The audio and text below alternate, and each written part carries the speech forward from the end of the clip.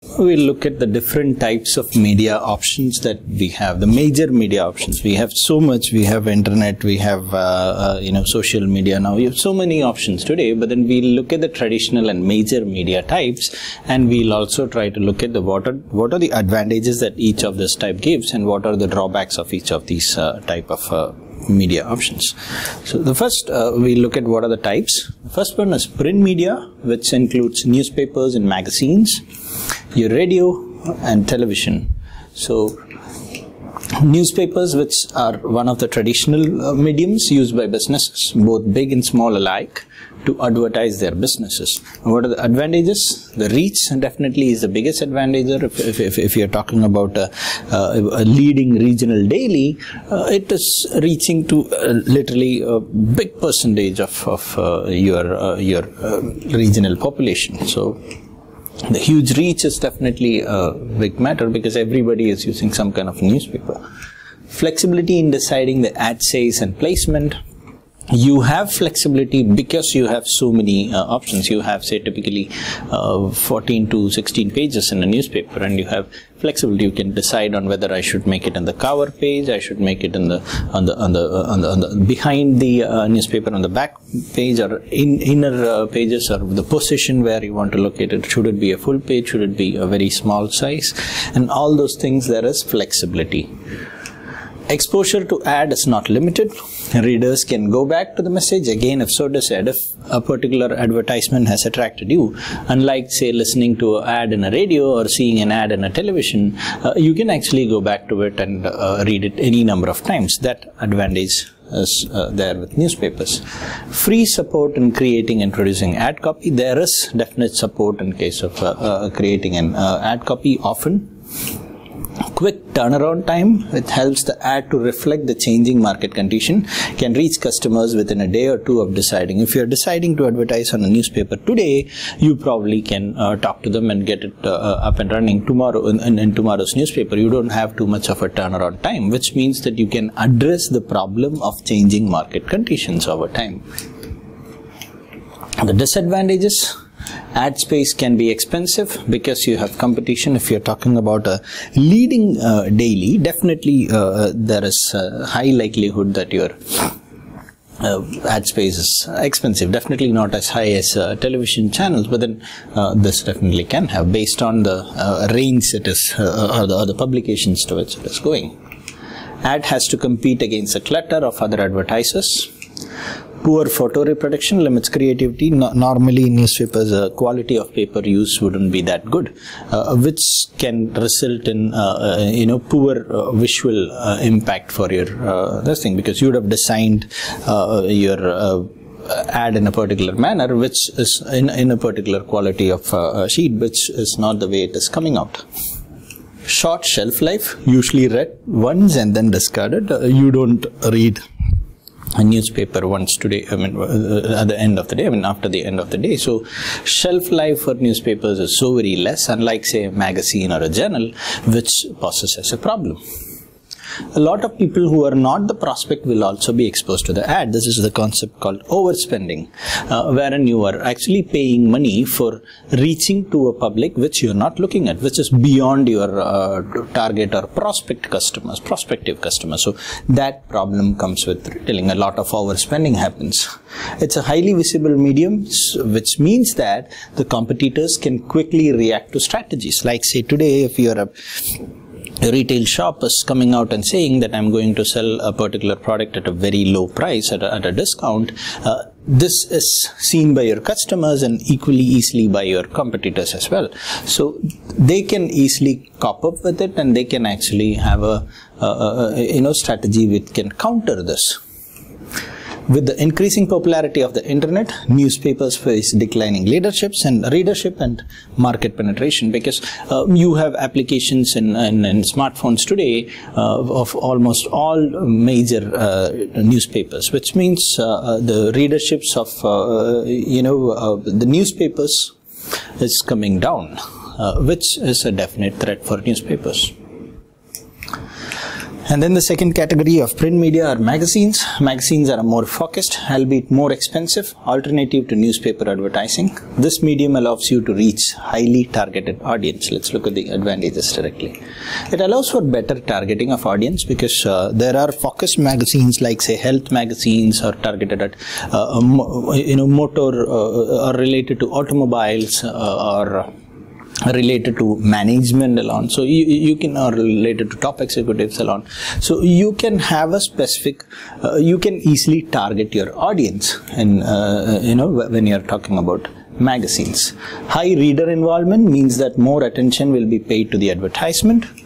Better quality paper permits better color reproduction and full color ads. The quality of the paper would often be really good, which means you have, unlike say a newspaper, you can really get a clear ad and your visual idea would be communicated. The smaller page permits even small ads to stand out. If you're talking about advertising in a newspaper, it's a big sheet that you're talking about, and if it's a very small content that you have or small ad that you have, because you have problem according to the higher ad space, you have to give more money. So if you're keeping a small ad in a newspaper, it is highly likely that it goes unnoticed. But unlike that in magazines, even if it is that small, it will not go unnoticed because the overall size of the magazine is very less. The disadvantages of newspapers are, one, the lead time. When I say lead time, I am taking about disadvantages of magazines is the long lead time. Unlike in newspapers, magazines are normally quarterly or monthly basis, which means that if I have to bring in an ad on the next month's this thing, I have to decide now, and then only within a month or a quarter I can actually show my advertisement in that particular magazine, which means that because of this lower lead time, risk of ad getting overtaken by events is possible. Unlike say in a newspaper, I can decide today and tomorrow or day after tomorrow's newspaper can have my content, but this problem is, this deficiency is there with magazines, wherein your lead time is long and slow. There is limited flexibility in terms of ad placement and format. You don't have too many options in front of you because you're talking about say same kind of this thing, and only say 50, maybe you have 35-40 pages, but then everything of the same size, and you have a front cover. Maybe one ad will come in the back. You cannot have normally ads in the front cover. So the flexibility when compared to a newspaper is very less. The space and ad layout costs are higher. The space costs are higher because you're again targeting, you're looking at a specific target. It definitely is higher. Radio, the advantages. Radio is a universal medium enjoyed by people at one time or another during the day, at home, at work, and even in the car. I mean, radio, you do listen to it. Maybe at the morning at home when you're getting ready. I mean, you're doing your work at the morning.